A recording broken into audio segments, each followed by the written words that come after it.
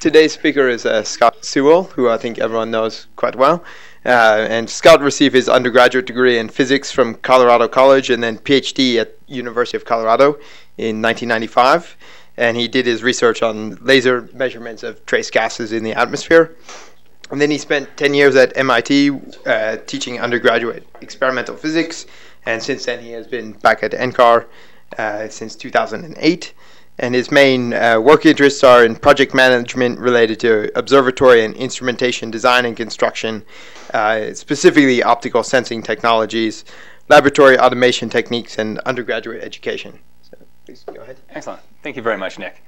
So this is going to be a bit different than most of the HAO colloquia. I was invited by Nick to talk a bit about what's new in the IG. And so honestly, my target audience is not people like Steve and Roberto and Alfred. It's people like Gong and Caitlin, our newest colleague, people who are peripherally aware of this group of nerds up on the third floor and not sure what we're doing. So I hope that by the end of this talk, you guys all have an appreciation for kind of what the IG is doing. And so I'm dividing into three topics today: people, processes, and projects. And so I'll sort of jump into it, but it's roughly speaking, promise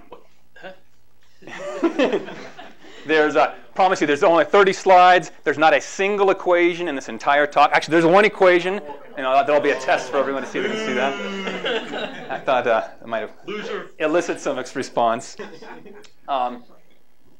Scientific method, right? We all know, depending on where you start in that iterative process, it either starts with a question, a hypothesis, resulting in maybe some testable observables, or perhaps it just starts with the photosensor, the eye, the skin of your body, making a measurement, leading to a question. You need a longer tape measure. Exactly. A high-resolution tape measure. But honestly, many of the people in this building spend their lives thinking about questions related to this picture, and the IG is really about that tape measure in some fundamental, basic reductionist sense. Engineering is in our DNA. If you can ignore the picture of the climax mine up there, and you can't even read the abstracts, I will read it for you.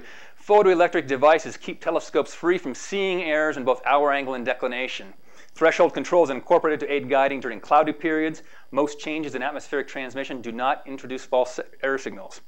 That could be 2017, right? This is relevant as it is today as it was back when it was written by a couple of HAO folks, Fred Fowler and Don Johnson. I don't know if anyone remembers them or if they were around. This is Don Johnson. Went on to be a detective in Miami. He's not getting in touch. Let me talk briefly about people. It's a cliche, but people really are the heart of any sort of group. And I want to briefly introduce you to the 5 people who currently comprise the group. 2 of them you know very, very well, Alice and Greg. So let me start with them. Greg Card, who's currently, as we speak, lifting the hilltop spar off of the its mount at Sacramento Peak, is in the upper left-hand corner. Greg brings a NASA-imbued discipline for reliability, quality, and assurance. He has many skills: electrical engineering, mechanical engineering, very good at the observatory level kind of thinking. What types of infrastructure is needed, from cleaning systems to power systems, things like that. He really has his finger in just about every project that's underway at HAO. Alice Lisinski, who gave me the one candid photograph, which I appreciate, Alice, thank you very much, is our resident ski bum, as well as I want to describe a bit about Alice. She's a software engineer, right? But much more than that, there's a lot of software folks in this room. Alice's specialty, if I'm allowed to say this, is in, I want to call it a dance, right? You're controlling an instrument which has multiple axes, synchronization requirements, latency issues where you're wondering, is my signal going to get to that device in time to trigger this device? So she's incredible at, again, highly optimized code, and sort of an instrumentation-based engineering approach, which is pretty different from the types of code development that a lot of the folks in this building deal with. She also was responsible for the Sunrise gondola pointing system, which was a tremendously complex set of algorithms, control systems, and programming, all within a PC-104 form factor. So she pointed a 6,000-pound gondola on a computer about that big. So it's pretty remarkable. Rob Graves. Is Rob in the room by chance? He's probably working. Most of the pictures you're going to see in this presentation are built by Rob. You know, Rob is an artist, right? He's the guy who thinks about what is the bend radius in order to have me make this cable look really, really nice. What types of materials do I need to use so this thing doesn't outgas? Just an incredible technician with that level of attention to detail. And then finally, my colleague Phil Oakley. He's an astrophysicist, rocket engineer, comes with a wealth of experience, and sort of serves now as HAO's lead systems engineer. And the role is really critical. He's the guy who helps us translate science into engineering. He's the one who helps the scientists understand, well, you want to make these types of science use cases. Here's the types of things we can do to develop those cases. And we'll talk a bit more about the systems engineering role later on. And we wax and wane. The group goes anywhere from 5 individuals right now to maybe 8, and other times depending on our project load. Right now we're sort of at a minimum level, if I may say so. And then the future, right? Any organization has to think about succession planning, and we all know about pipeline issues related to science and engineering. HAO, I'm really proud to say, has a long-standing commitment to undergraduate education. This summer we're going to be hosting 8 engineers, undergraduate students from the University of Colorado School of Mines and Jackson State. They're sort of just shown here, just in case you guys see them in the hallways over the next 3 or 4 months to get a feel. I think I saw Daniel. Daniel. He's already on my list for not providing me with a photograph, so we'll see what Daniel's like.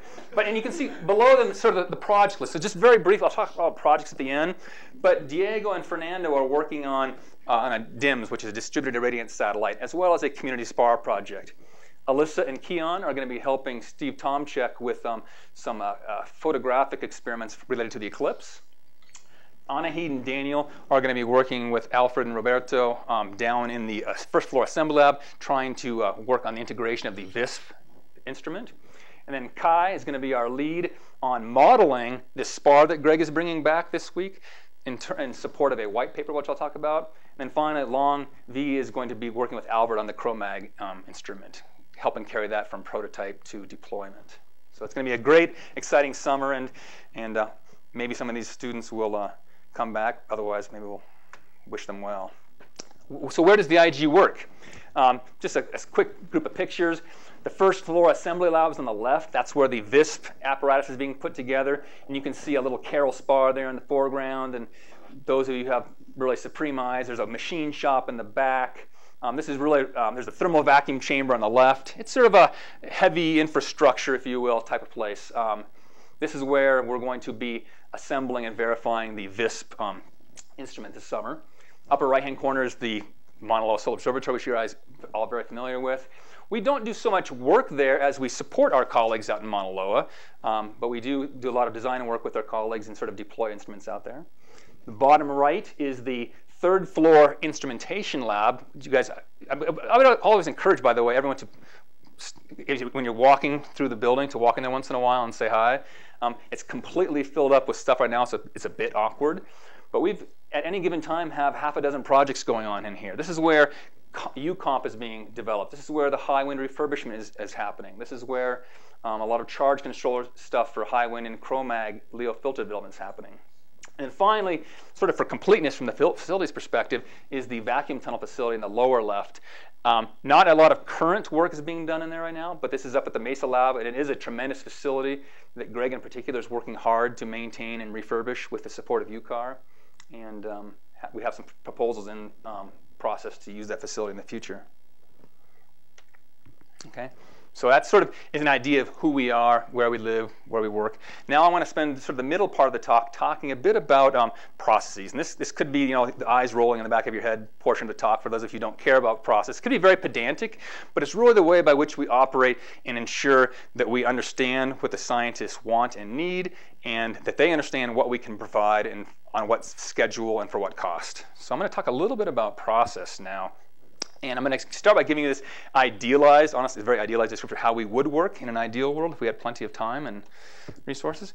So we begin, as you might imagine, we articulate a compelling scientific question, right? That's oftentimes comes out of things like these colloquia where a scientist says, boy, wouldn't it be great if we could measure this because that would really help constrain this model? Or, boy, there's some really blue sky research out there because no one's ever made the measurement of that kind of thing. One more sort of scientist-related activity is we distill the fundamental question to a series of use cases. And these are oftentimes, in the case of the cause of a large chronograph, generated by a community. Scientists all over the country, all over the world will suggest different ways for addressing the fundamental problems of coronal physics. And some observables. What types of things can an observatory or an instrument be put into place to measure that would effectively answer those questions? At this point now, and there was definitely some systems engineering roles in there with the scientists up to this point, but now it really does become very much an engineering type of discipline, where we're trying to define now observables and specifically top-level instrument requirements. You know, what does the instrument have to do? And I'll talk more about these things in detail later on, so I'm kind of glossing over them right now, initially.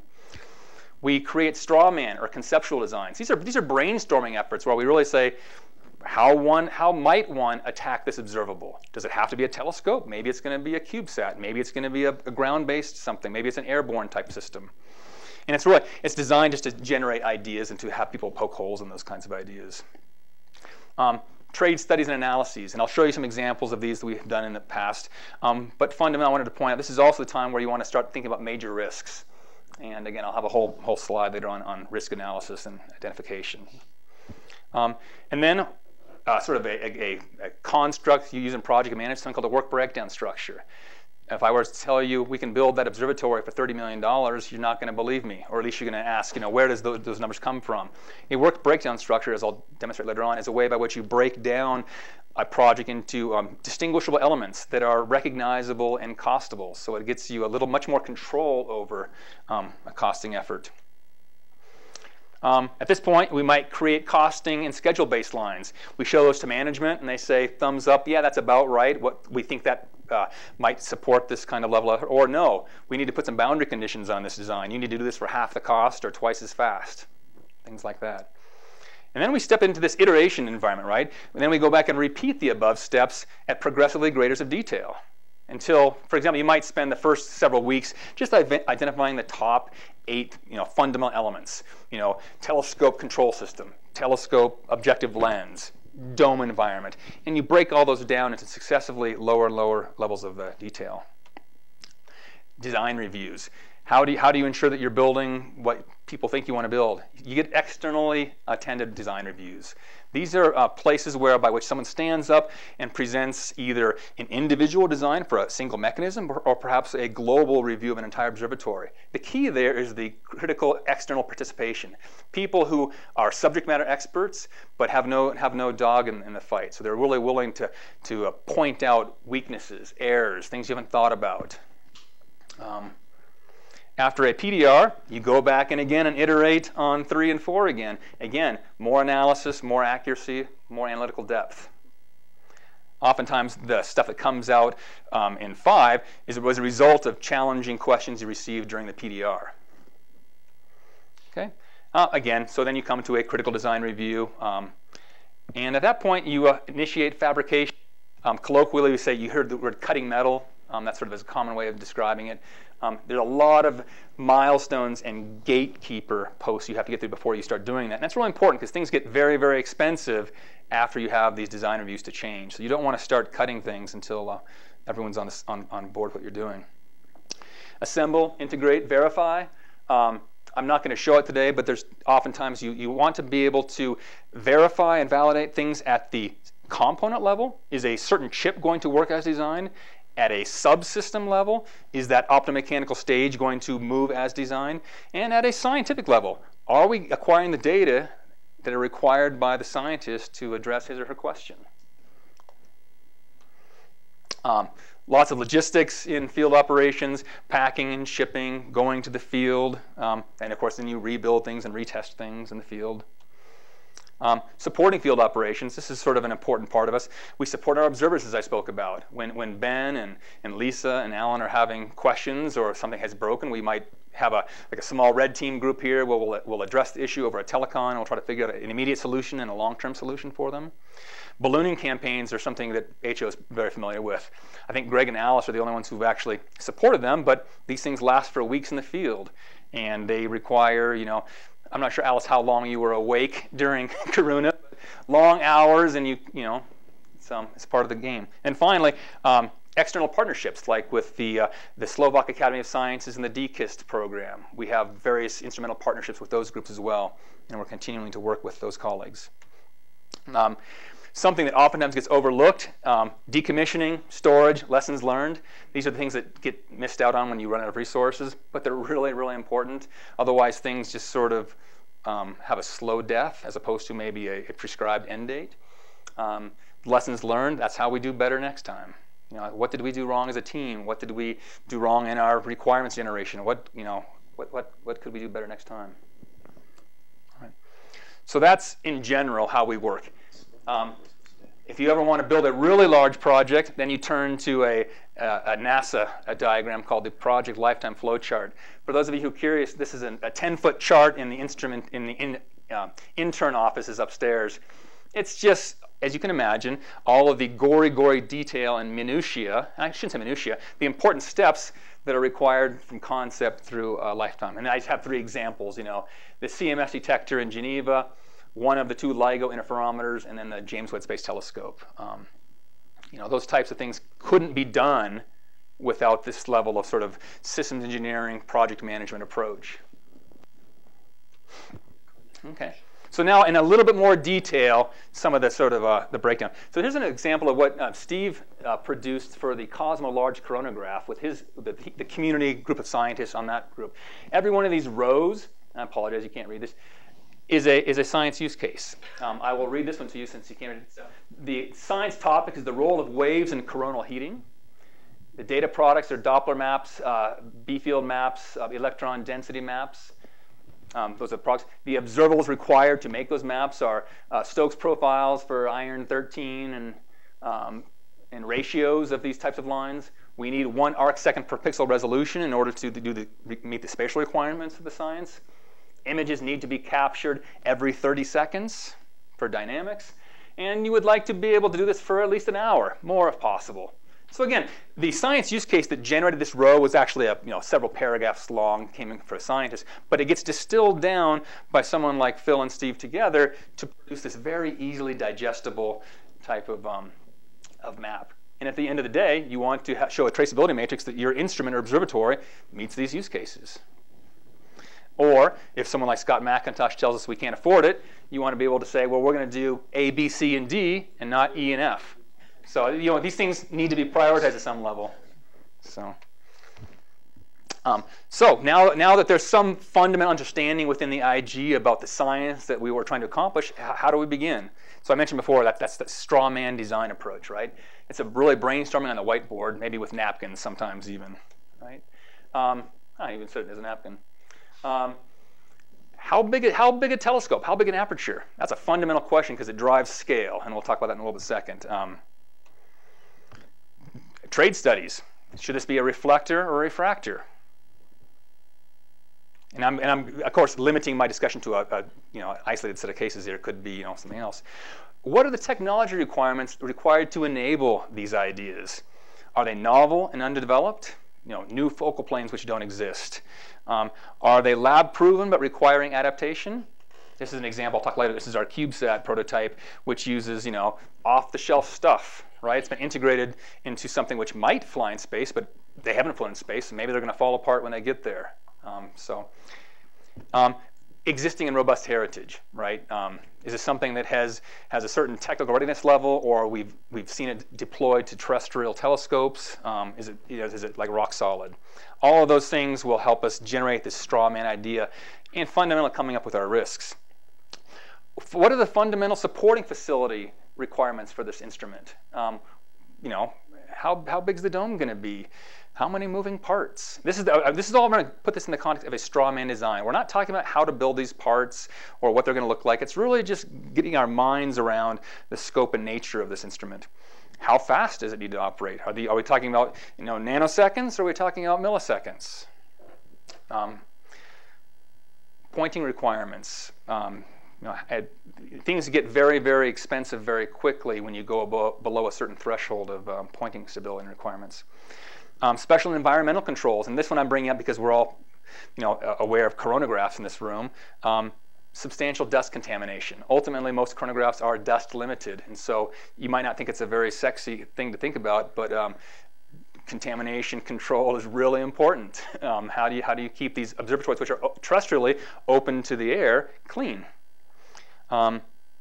Dangerous irradiance levels, right? The 1.5 meter lens focusing a solar constant onto a 70 millimeter disk is going to generate, a couple of kilowatts of power, which needs to be dissipated. You need to have safety shutters involved. None of this is related to the science. This is all related to operational safety, but it nevertheless has to be thought about ideally at the straw man design level before you get too far down the road. Okay. What other types of things do? We create analytical tools. These analytical tools help convince the scientists and ourselves that what we're doing will work. So this is an example of a flux budget, I think, that Phil put together for the large chronograph. It's a very nice, organized, anyone can use it. You put in certain spectral lines, certain anticipated irradiance levels, and you come up with signals to noise calculations. It's oftentimes as simple as that. And you give that to a scientist, and they say, wow, I'm not going to be able to measure 10 Gauss fields in that time frame. I need to increase my aperture, or maybe I can change my duty cycle. Or maybe I need to investigate a new focal plane technology with lower read noise. There's many ways to solve those problems. But these are the fundamental tools that our engineering group kind of puts together to enable those conversations. Another thing that we like to do is create intuitive communication devices. Everyone in this room has probably read technical documents in their own field, and you're thinking to yourself, what does this mean? How do I distill this into a summary that I can communicate with? This is an example. He's done a remarkable job showing on the x-axis is wavelength. The y-axis is sort of a dual axis. The upper curve is temperature, log scale, and the lower one is filter graph throughput of the chronograph. So those of you who are familiar with Tufte, the sort of the visual design fellow who has these remarkably clever ways to display information, this is sort of, I think, a really useful scientific product. It allows, at a glance, I probably need to stare at it for a while, to understand what coverage you're going to be able to do with this large chronograph, what types of throughputs, where the gaps are in your throughput, where maybe you don't want to make observations, and yeah, so. This is an example of something that happens very, very early on in an instrumentation project. This is technical note number 1 out of the Cosmo project. So when was this, Steve? I'm not sure. Well, it's updated 2015, but it probably began 10 years ago, right? Revision 5. Revision 5. But fundamentally, this is the kind of stuff you need to do. My note there. How large does this telescope need to be? Very quickly, you'll find that a ½ meter telescope is $1 million, and a 1 meter telescope is $5 million, and a 1.5 meter telescope is $15 million. So these things are very, very fundamental to where you go with these types of paths. And so early on in a project, you do some calculations, some analysis, which determines, well, the aperture needs to be this big in order to resolve these magnetic fields in this time period. Here's another example of a tracer done by a former colleague, Pete Nelson. You guys probably all know Pete.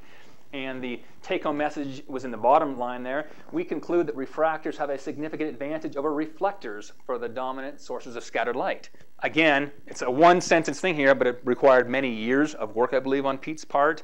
He did lots of analysis looking at FEAs, deformations, scattered light, inclusions, just all the things that might affect that type of choice between a fundamental trade decision between a reflector and a refractor. Okay. And then about this time, if not earlier, it began thinking about risks, right? What are the highest risks in a project? Okay, and this is where brainstorming is really important, because the technical people think about technical things, the management people think about management issues. So I'm going to throw out some things here which you may or may not have thought about. Some of the obvious ones: what are the required technology developments? Optomechanical tolerances. If we go to our shop here at NCAR and we ask them to create a disc which is centered to within 0.02 of an inch, they'll tell us that's $5,000.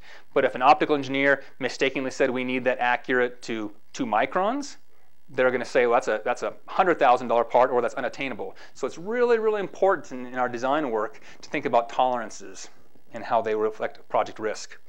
Software complexity. Alice can appreciate this one. Is this something that she's done before? Is this something for which we know we have some historical heritage, or is this brand new types of stuff that might be something that's going to bite us later on. External risks. This is something that most of us in this building are becoming more and more aware of with Cosmo and Hawaii and in general. Permission to build on particular sites. It's not a foregone conclusion. Environmental assessment, impact statements. These things have to be done, and they might say, well, there's a endangered flora or fauna there, and you can't build there. Staffing turnover. This is one thing that most people don't think about. But I do, since we have 5 engineers, and if we lose one more, we're going to be critical mass. What happens when key project team members leave? And this happens. This is part of life, right? People move on and they change positions. So things I ought to think about. We prioritize. By the way, here's the one equation. We update these risks. We have these giant brainstorming sessions. And we come up with all the risks. But fundamentally, it comes down to a product, a multiplication between a probability of a certain risk happening and its impact. Okay, I call it here benign to catastrophic, but you can monetize those, or you can quantify those types of things, and they can be. It's really important to realize it's not just about performance, not just about telling a scientist, well, your image quality is going to be reduced if this thing happens. It could be cost risk. This is a factor of 2 more money than we anticipated 4 years ago. Could be a schedule risk. Well, we're not going to be able to launch by this certain date, and therefore it's not going to be able to have this synergistic relationship with this other experiment. Risk registers. Again, we formally maintain these only for the biggest of projects like the VISP, but these things are dynamic records. We try to revisit them every couple of months. We say, how have things changed? I know with some of the VISP optics, they were huge risks initially because we didn't know if anyone in the country could build them. The moment we signed a contract, it got lowered down 1 level from a 5 to a 4. And then when they actually delivered with a metrology report saying that they met performance, that risk went down to a 1, for example. So these things are either dynamic, you're always reviewing them, you're always looking at them, and that's really important to get many, many people involved in that kind of process. That's just a colorful chart showing you impact and probability of a risk. You want to avoid the red. And again, we spend a lot of time thinking about what risks are in the red and how do we push them out of the red. And I'm not going to mention more than this one picture here, but you guys should all know about something called the triple constraint of project management, sometimes called a 3-legged stool. Scope, cost, and time are the vertices of this triangle, and the center is quality. And it's cliche, but it's also true. These things are at odds with each other. So if the scope of a project increases, Roberto says, I want this to do this in addition to what you had previously planned, and the quality is going to stay the same, time and cost similarly have to grow, or it's not going to work. And so you can look at that from any vertex you want, but that's a fundamental nature of our business. We can right shift schedules sometime in order to give us more time to think through a challenging problem, and that's a way to maintain the quality. All right.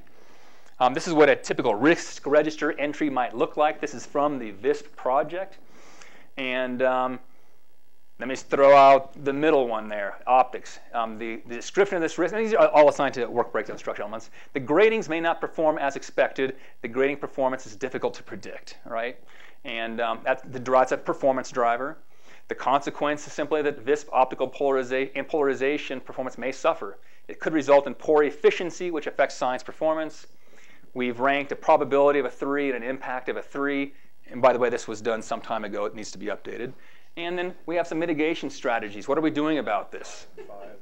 5. And this is definitely near and dear to Roberto's heart. So these are probably Roberto's notes, right? Yep. So he's developing grading characterization testing early in the project, and he's exploring grading polarization mitigation techniques, technical solutions to this problem. And these are long-term efforts, so you start these things early and you slowly whittle away at them. All right. How do we account for risks, right? So this goes back to the Scott McIntosh question. When we come up with a number or a schedule date, the next question he's going to ask is, what types of contingency have you thought about? What's your tolerance for these estimates of time and scope? I just wanted to point out that these things are done at planning baselines all the way from the conceptual design phase through PDR and CDR and construction. They're regularly revisited, and people like Joanne, is Joanne on the other hands? Okay. She would be looking at these types of things for project health. If we are 25% over budget, and we're 1 month into the project, that's a problem. That's standard. And maybe if we're 25% of our budget and we're 90% of the way through the project, maybe there's some more wiggle room. So it's important to think about. Requirements. Again, this is where those of you who are not lawyers might start rolling your eyes at me. I really learned about this myself through the whole VIS process. We've spent enormous amounts of time thinking about language and careful use of specific terms. I'm just going to put the first three words: shall, will, and should. Okay? They seem indistinguishable, right? Well, they're not so much indistinguishable. Requirements are things for which you, as an engineer, are contractually obligated to deliver upon. If something shall do something, someone ultimately is going to have a checkbox saying, Alice, Phil, Greg, Scott, did you guys do that? And if you can't check the box, you didn't meet a requirement. Should, which is almost the same as shall, is a goal, right? Boy, this is like where Steve might say, I really want the instrument to do this. Here's my requirement, but if it could do this, that would be great. And so those are types of shoulds. Oftentimes you can read statements of work, and you're looking for shall statements because it really is a very quick way of saying, what do I have to do to make this thing work? So how do you write good requirements, and why should you care, right? That's I'm going to get to that to the bottom line. This kind of goes to when you hear someone on the news talk about the effects of climate change, and they say sea levels will rise 2 inches. And the statement stops there, right? It's a very frustrating thing for we scientists and engineers because it doesn't give you any idea for bounds, for tolerances. So any good requirement has to have tolerances. The telescope has to move this fast or greater than this speed or something like that. This is really important. Requirements have to be free of implementation. So if Alfred says his Cro-Mag experiment needs to do something, that's fine. He can't say, and it has to be done this way. I mean, he can say that, but that doesn't result in what's a good requirement. Just to do it. Exactly. We want to keep all requirements implementation free because people oftentimes have better ideas than we have ourselves about how to do something. So why constrain yourself by saying, I have to use an Apple computer to do this? Why couldn't I use a PC or something? It's a trivial example, but you get the idea. Requirements should be accompanied by a rationale. Why? Is always a nice one to know. Oftentimes these things get buried in someone else's requirements. Greg has an interesting thing right now. We're designing a subsystem for the high-wind gondola, and he told me, Scott, we need to get certifications for all of the aluminum stock we're using to build this gondola with. And I said, a certification for a piece of aluminum is like a metrology report from the factory saying it meets certain stress-strain relationships or it was tempered at some rate. So it's a very fundamental materials process. Well, it turns out that NASA requires these types of things to ensure that when this 6,000-pound gondola gets lifted, it's not going to fall apart. So it's remarkable where requirements come from. It's just nice to know where they come from and things like that.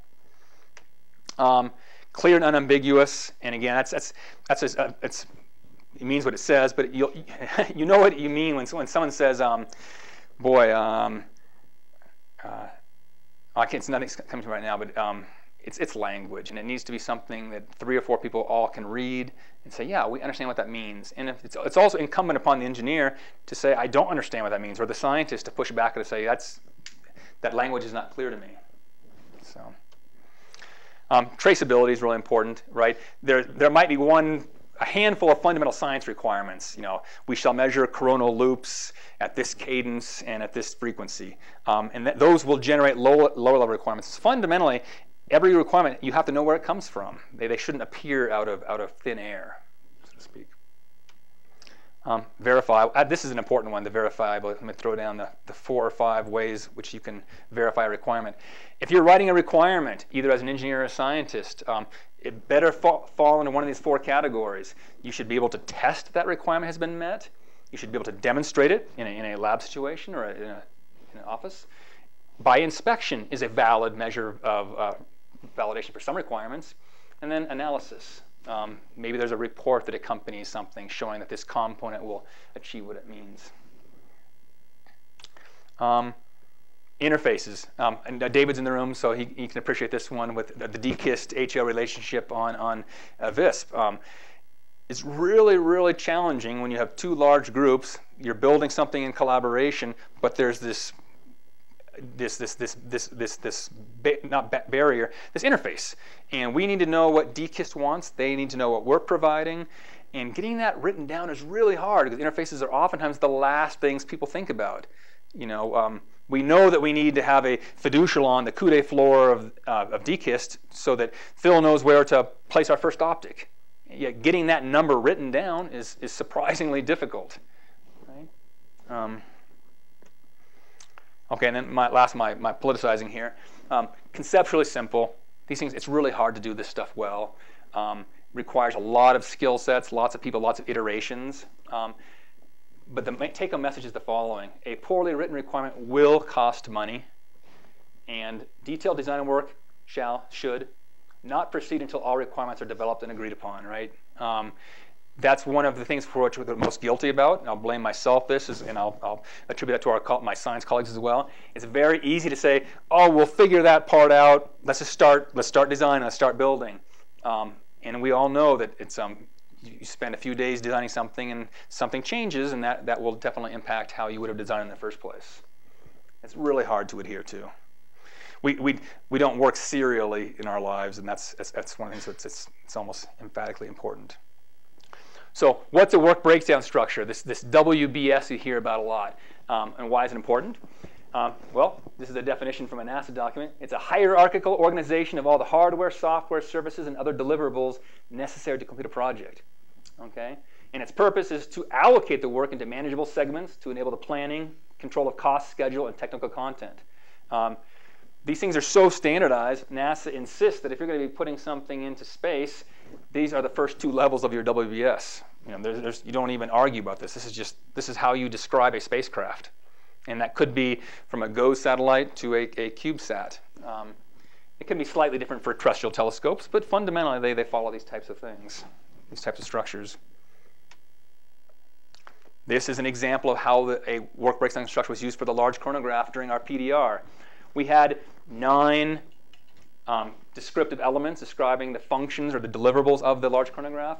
We broke it down into labor, materials, and equipment, represent proportional costs across the project and budgets. So this is, you know, it's again, it allows someone to look at. So one of my biggest fears as being involved in this project is the facility buildings. Okay, the take-home number there is 3.25 million. Okay, that's just a number, right?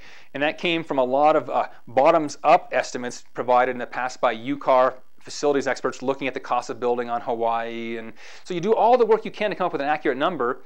But then, as Joan and I know, we built stairs at our facility recently, more than just stairs, upgrade, and it came back much more expensive than any of us would have appreciated, even with the cost of building on Hawaii. So it's just, you know, these things need to be read with a lot of care and caution, but it's how they get used. Okay. Work breakdown structures also allow me to talk with colleagues like Joanne and saying, Joanne, here's how the money is going to be spent over the lifetime of this project. This is the spending profile for the large chronograph. You know, it's not too relevant. You can see various milestones throughout the progress, and you know, sort of a slow start where a lot of design work and relationships are getting built, construction efforts, and then things as things go into operations, they sort of decay. So at this point now, all of this scaffolding, I'll call it, is in place. Science use cases, requirements, definitions, straw man designs, work breakdown structures. We kind of know how to attack this project. And now the real work begins, right? This is an example of an optical design flow chart. So this is, you know, Dennis Gallagher, Phil Oakley's kind of world. And in red, and again, I apologize, you can't see this, I have disciplines listed, right? So it's not just, you know, spending time in front of a computer and figuring out how to manipulate glass to bend photons into a certain focal plane. There are myriad relationships with mechanical and thermal engineers, systems engineers, shop managers. This kind of thing, again, is one of these naturally iterative processes. And one of the biggest dangers and problems in our world is not thinking about them iteratively and thinking these things happen serially. Thinking that an optical designer spends 3 months in an office, comes out with a design, hands it to a mechanical engineer, and gets built. And this is where a lot of cost overruns occur into not appreciating this dynamic cycle. So, bringing it all together. So, again, I just skipped over like 10 years of our lives, right, Alice? But you come up with these designs, these approaches, implementations, and you have these design reviews. Again, this is just a picture from the large chronograph design review. And it occurred in sort of a clockwise fashion, starting with the executive summary and glossary terms at the top in the red boxes. We quickly launched into a description of the science requirements, concept of operations, and safety plan for the large chronograph. Phil spent a large amount of time talking about system-level requirements in those yellow boxes. Those system-level requirements turn into design and analysis documents, at a PDR level. And then at the end of the PDR, we talked about how we're going to show compliance and verification of all these systems. So it ties back all the analysis results with the science and operational requirements. And fundamentally, it's sort of surrounding this management plan where we talk about staffing and organization and reporting structures and costs and things like that. So that's sort of how that process works. We do design reviews on any number of levels, not just at a large observatory level. These are just some sample design review slides from the K chronograph optical design review, the Mesa Lab SPAR guiding system review, Alice and Phil and Roberto's software design description for the VISP, high wind design reviews. Again, they happen, again, as I mentioned before, from the smallest subsystem to a large observatory, depending on sort of the risk and complexity of the object. You don't need to have a design review for everything, but if you're concerned about it and you want to do the best job possible, they're well worth having. Okay, and I'm going to sort of finish up now by briefly just showing you what we're kind of working on now. So that was sort of the process. Now we're going into the project. What is the IG working on? High wind. Right? So this flew out of Kiruna a few years ago, and Greg is now in the process of redesigning and rebuilding the gondola with DFS. Shown on the left is his final SolidWorks model for the high wind gondola system. It's DFS is madly constructing this as we speak right now, and all for what might turn out to be the result of high wind. That's what it looked like when it landed in Kiruna. So we're trying to be able to recover the data, recover the payload, but not necessarily the gondola. But nevertheless, it needs to operate safely. We have a June. Is Chen in the room? We have a June 1st visit by NASA to decide if we are ready to fly out of Antarctica this winter. I believe that because of the lack of the polar vortex setting up last winter, they had not enough flights, and so there are, I believe, 8 PIs who want to fly out of Antarctic McMurdo this winter, with room for probably 3 or 4. So it's not for sure now whether or not high wind will fly this year or next year. It will fly, but there's sort of a race to the finish for testing. That's where we stand now. The VISP. This is sort of if you guys were to go downstairs to the first floor, this is what you would be seeing. I'm showing you 3 people's handiwork here. This is sort of the elegance of Rob's work. I just want to make sure you guys saw this. It's it's just fun to look at, right? I mean, it's just clean. Stuff I put together looks like rat's nests. That is the VISP control system. What you're seeing there is the interface between Alice's software and all the mechanisms. Right? Shown, our first mechanism is the fold mirror station. So as the spectrograph scans a slit across the field of view, you need to compensate for that by changing the path length. And so Phil's stage has just a set of mirrors which move linearly to compensate for that. But that's going to be our first test of the integrated VISP. Right? So far, our colleague, we've been sort of working a bit apart, if you will. Alice has been working on code, and Phil's been building this, and Greg and Rob and I have been building this, and now we're going to put it all together with those 2 students, Anahid and Daniel, this summer. And then Dennis's handiwork. Those are mirror mounts for the feed input telescope for VISP. There's no scale on that, but those things are this big. It gives you a feel for the scale of VISP. So they probably weigh 50 pounds. Those mounts probably weigh 50 pounds apiece. So. SCD, this is a sort of a long-standing relationship with the Slovak Academy of Sciences that Steve's been a part of and HAO's been working with. This is the second of 2 instruments we built and delivered to their observatory. There's again, Rob putting the final touches on it. This is sort of a forerunner to Alfred's CROMAG experiment in the sense that it's measuring, I think, similar lines, if I'm not mistaken, Alfred, but an early test for that type of instrument. That was delivered about a year ago, if I want to be honest about it. This is the CROMAG project. Shown in the picture is Alfred's experiment, this beautiful instrument wrapped in bubble wrap, fundamentally. So this is what we call a prototype, right? There's AC power up and down that spar, which is not very safe, right? So Alfred's mandate for us now is to, first of all, put it into a proper package so that we don't have bubble wrap, convert all the AC electronics to DC versions, make it safe, and then he's got some plans for upgrading the optical system to account for pointing issues, a tip-tilt system. So it's a combination of making it more robust as well as some enhancements to the optical system. That's sort of what's going to be happening. This is currently up at the Mesa Laboratory SPAR right now. Another project we're intimately involved with right now is the UComp upgrade.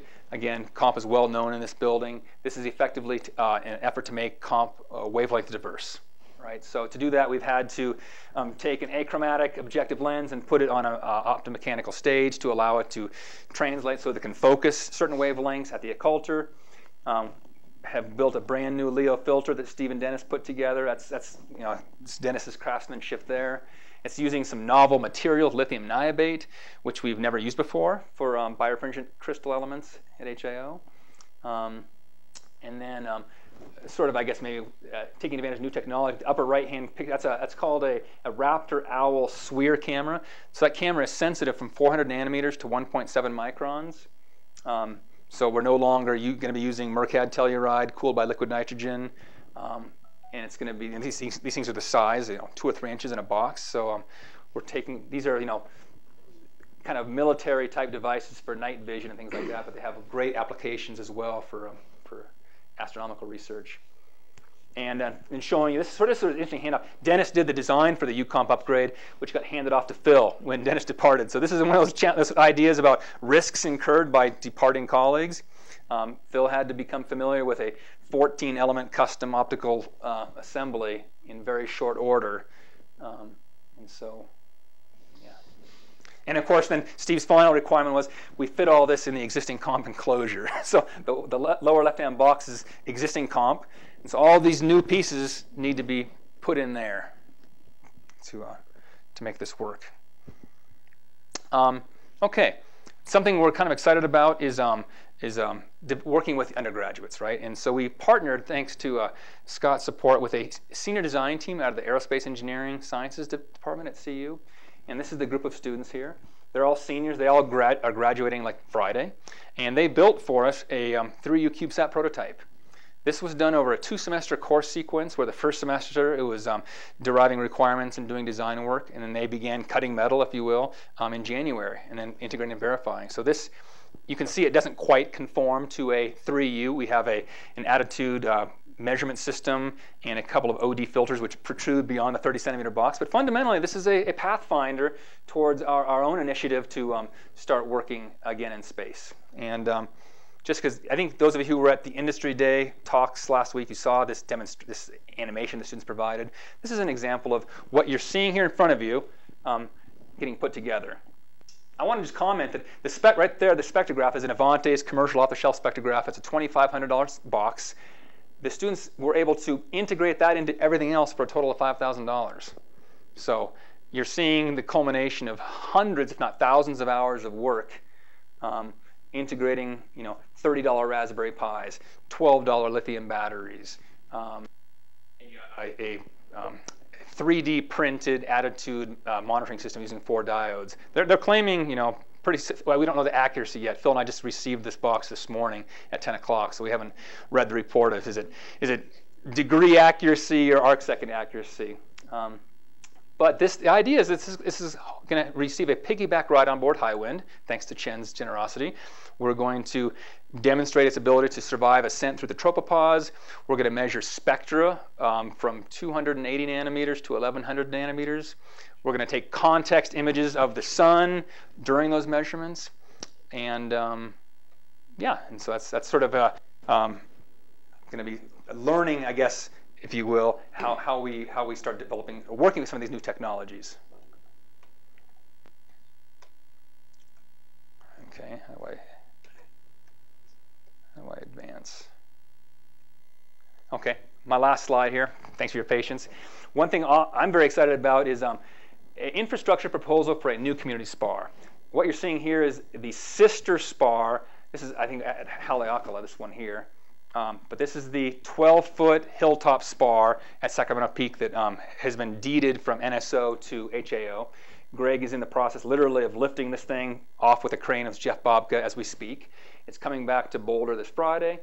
And we are going to, the idea here is that we want to facilitate a new generation of instrument scientists. And some of the challenges of the university community is finding a place to put their prototype instruments. You know, it's very expensive to develop an observatory on the summit of a pristine mountain with a multi-100 kilogram payload capacity spar like this. So the idea is HAO can develop this, can put it out there and support it. And young early career scientists can propose instruments. And there's 8 sides to the spar, so multiple instruments could be developed at any given time. HAO would develop a common interface so that power is available, maybe camera interfaces are available, and so that people really can focus on their science. And so that's what's going to be happening this summer as well, coming up with sort of a white paper to present this idea to Scott and others for see if they like it. So with that in mind, it's been about 55 minutes. Let me stop here and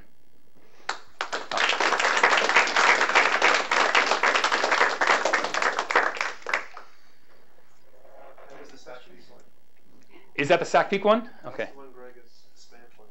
That's the one. Okay. Thank you. Wendy. Scott, I just have to point out your audience here is amazing. A lot of people showed up for your talk, obviously. And so, yeah, how important is it for the scientists to understand the engineering and the mechanics, and for the engineers to understand? It's really important, especially for the theoreticians, right? And the people. How much do you believe when a observational scientist like Steve or Roberto comes in and here's a data set? The first thing I would be asking them is, how accurate is this data? What is your confidence that this data represents what you're telling me it does? So it's ostensibly it's more important for the theoreticians to know about instrument capabilities than it is for instrument scientists. And we have a lot of that happening here. Absolutely.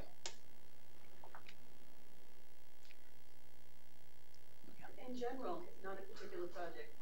Lessons learned. Do you want to make any comments on what you think are any important lessons learned? For me, it's forgetting the interactions.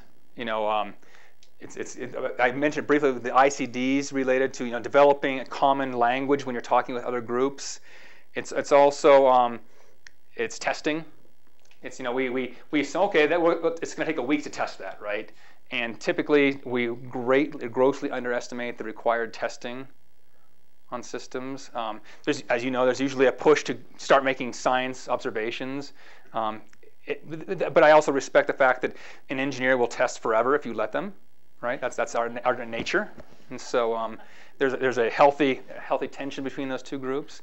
But fundamentally, it's lessons learned to be better definition of requirements and interfaces and more appreciation for the desirability for testing. Why do the instruments spar in Hawaii rather than Mesa Lab here, the community spar? Because it's huge. Yeah, good question. It's probably a multi-pronged thing. One reason is because this community spar was also thought to be the new home for Chromag and K-Core with the Cosmos suite. So the idea, in one sense, was that this 8-sided spar would replace the existing 4-sided spar, still leaving room for community platforms. The other one, I think, is simply the scientific rationale for seeing the quality of the observations are better. You can only do so much for proof of principle here in Boulder. A lot more surface area on the inside of the spar. Yeah. Do you just rotate it?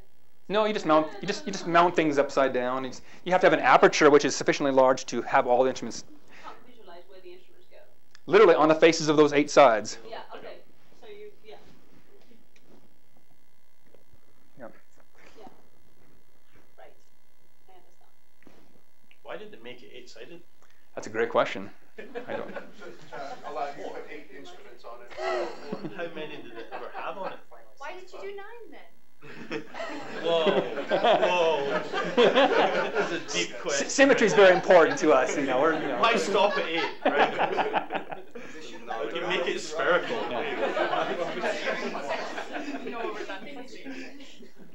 The aperture becomes infinitesimal. There you go. Exactly. Yes, Tom. I'll ask the question I asked Scott. Why don't you fly that in space instead of on a balloon? Well, again, that's a good question. Probably as built, it's not ready to fly. They did exactly 1 day of. You'd be surprised what they throw out of the sides of rockets. Yeah. That's a good question. Stay tuned on that because again, Phil's got some good proposals and ideas in mind. You know, he still has a grant to do something with this, so it's not sure what the path. You know, right now, if Chen's flight gets delayed, we're actually thinking about looking for some piggyback missions on some other PI balloons maybe out of Palestine, simply for proof of concept, and then go right into a flight model. I was telling a couple of people earlier, the cost of these, for $360,000, you can buy a complete 3-use spacecraft bus from Blue Canyon. That includes attitude determination control to 0.002 degrees, 10 arc seconds. It includes telemetry. It includes a command and data handling system, i.e., a central processor. It includes the reaction reels and thrusters required for pointing. It works, and so for less than $500,000, you can build a spaceborne instrument. It's remarkable. It's orders of magnitude in 1 decade. So, yeah. So well, please come on by, visit the IG sometime then. Boulder. I find that impressive. Joey's going to buy one. Yeah. So both in general, for this community spawn in general, the IG really is looking to solicit interaction with the community. Every scientist in this room hopefully has one idea of a terrestrial-based prototype. Maybe it's a pathway to space. Maybe it's just a terrestrial instrument that could find a home on this 8-sided spar. The IG would love to work with the scientists, not just on the 3rd floor. So we just throwing that out there. We